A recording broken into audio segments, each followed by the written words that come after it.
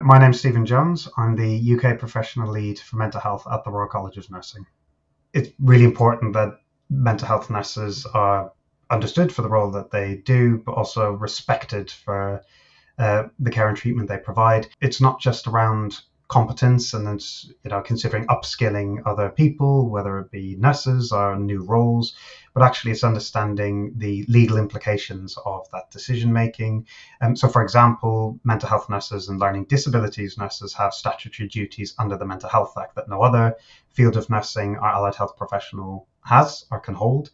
And it's really important that any planning around the implementation of roles considers the legality of what's happening, not just around, as I say, that patient care or that sort of therapeutic development that arguably, yes, people can build and understand.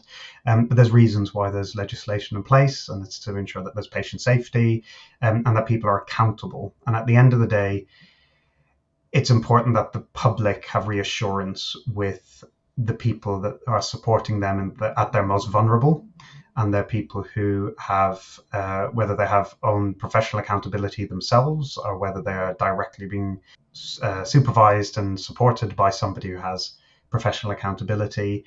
It's really important to, as I say, make sure that the public does have some form of regulatory framework there to ensure that what they receive is the best intervention.